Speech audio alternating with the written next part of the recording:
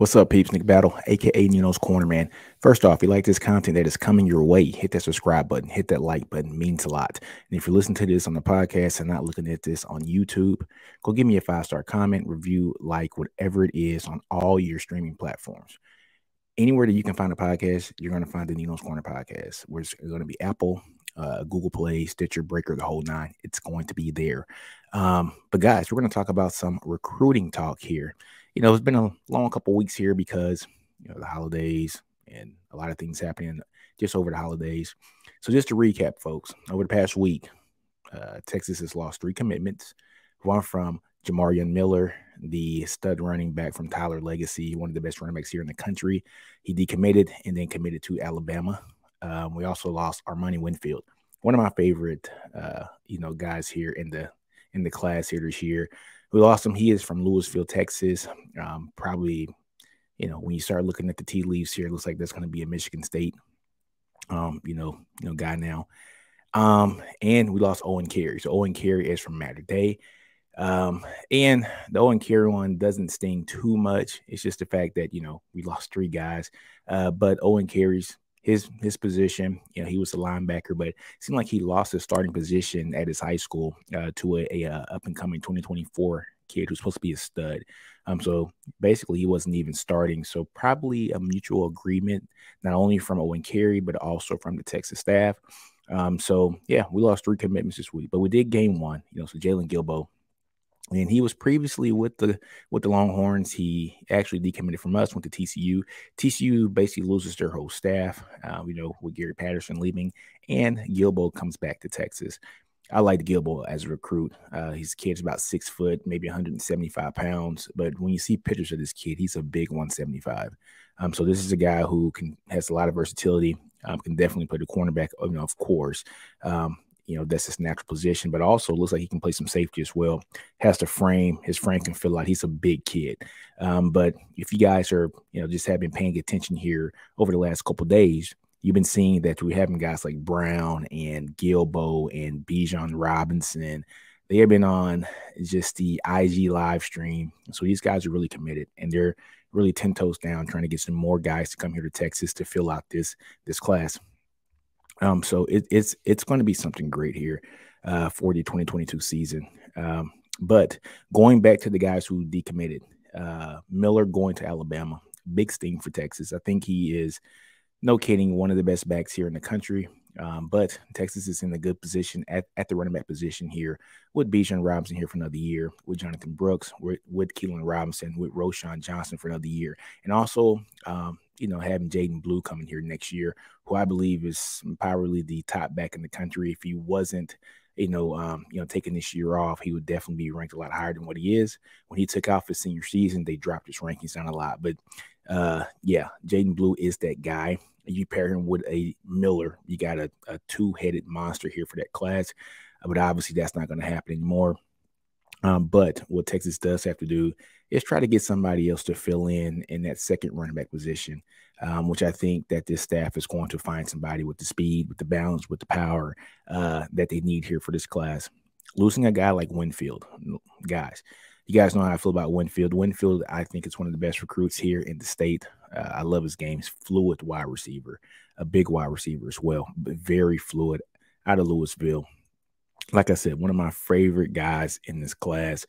Sad that he's not coming here in the team. What does this leave Texas? Leaves Texas with only 1 wide receiver in this class, Thompson, who is a speedster. Thompson is a speedster, guys. A definite 4.3, 4.4 guy. I think he ran a 10.2 and 100-meter. Texas needs to go get more wide receivers out there with that kind of speed to supplement him in this 2022 class. So we got a lot of things opening up here. So Owen Carey did play the linebacker position, but there's a lot of things opening up. If you guys been following what's been happening here in college football lately, with guys like Lincoln Riley leaving to go to USC, you're looking at some of the turnaround here on the staffs, and just a lot of the recruits that are actually, decommitting from Oklahoma. And you're starting to see that last night, former Oklahoma recruit and commitment, Kobe McKenzie, he decommitted yesterday once Lincoln Riley said that he was going to USC. This kid is from Lubbock, Texas, 6'2", 245-pound linebacker. He has a composite ranking of around 95 at the 120 ranked player here in the country per the 247 composite rankings. Number 11th linebacker in the country and the number 21 player in the state of Texas per 247 composite. He was on live stream last night with the Gilbos, with the Browns, with Bijan, with Justice Finkley, one of my favorite recruits here in this class as well from Alabama, from Trustville. So, hey, you might have lost Owen Carey, but we might be getting some good guys to come in that are a little bit more, not a little bit more, but a lot highly more qualified. I shouldn't say qualified, it's the wrong word, coveted by the staff. Some guys who we thought we didn't have a shot with because they were already committed. So now we're getting an opportunity to shore up this class here in 2022. It's going to be a great season. But getting back to the Gilbo also, so Gilbo coming back on board. We needed another cornerback in the worst way. We only had basically one pure corner here, and that pure corner that we had here on this team was definitely, we got Jalen Gilbo now, but we had Champ Lewis out of Louisiana. We also got Austin Jordan, who's more of a safety, style. He's very versatile as well. Austin Jordan plays safety, can play, the corner as well.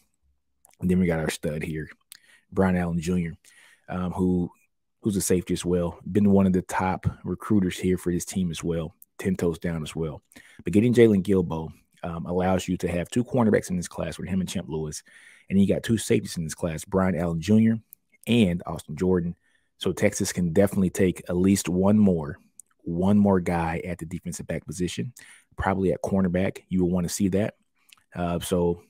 Just to round out this class right now, we're looking at right now, Texas has how many recruits we have now?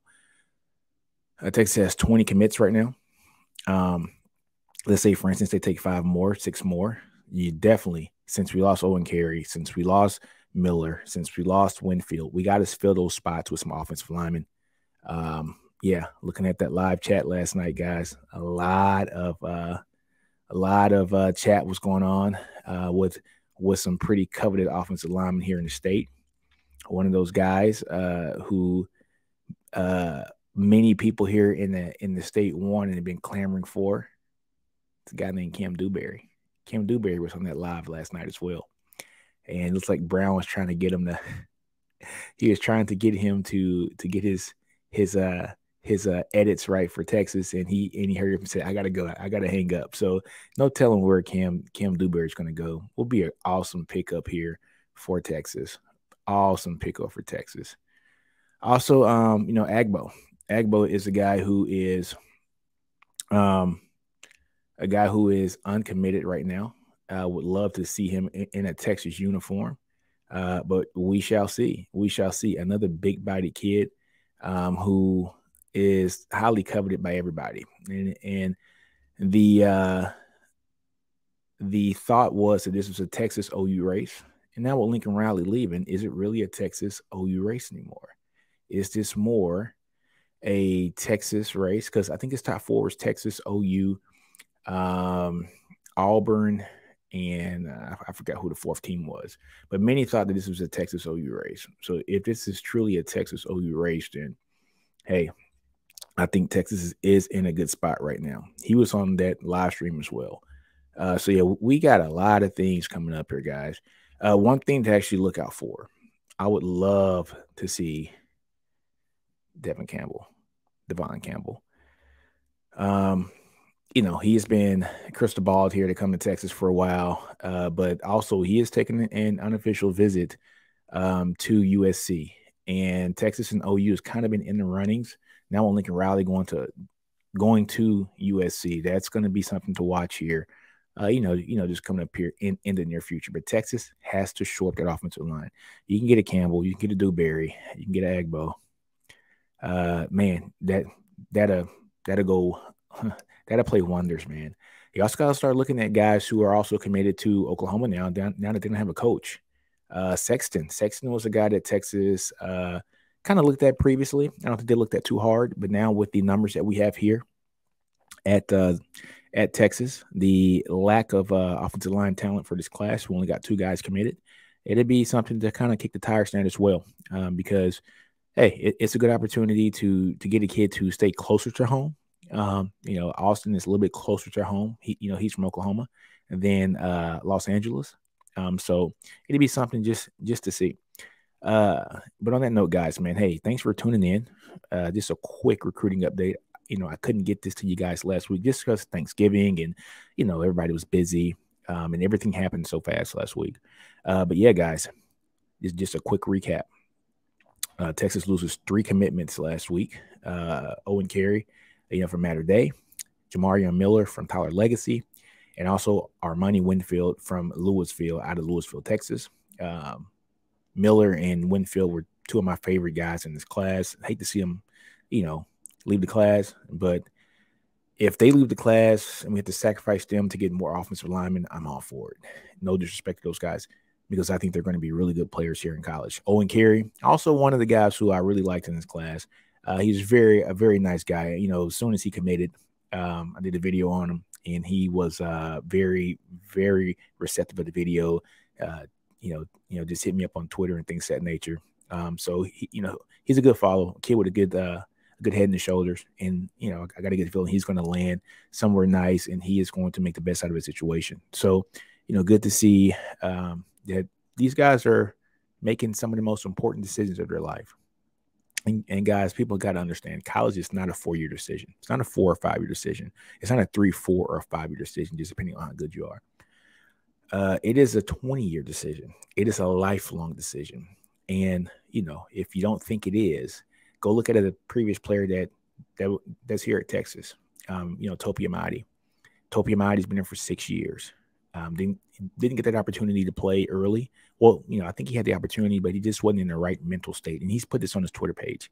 But he's made some of the best sound judgment decisions to impact his life for the remainder of his life. Getting a bachelor's from Texas and getting 2 masters from Texas. He's set up before the age of 24 with 3 degrees and able to do great things when he leaves this university. And that's what it's all about.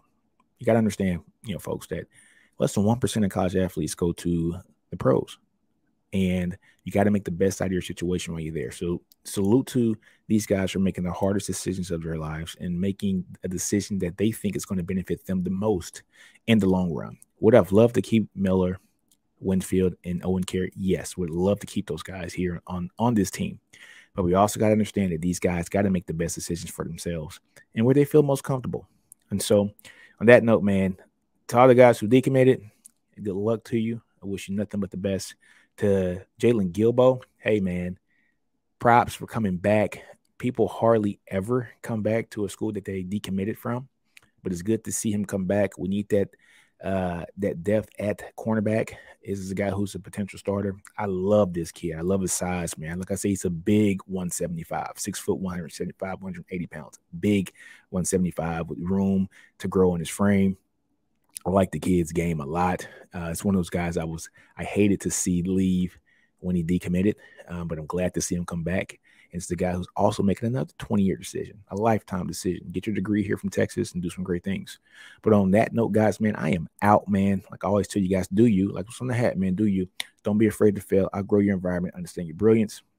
And also, guys, I always tell you guys, man, 10% off, promo code NCPeeps10 at NinosCornerMerch.com. You can get the hoodies, you can get the hats, you can get the socks, the whole nine, man. It's all on the website, tights for your girls, all that good stuff, man.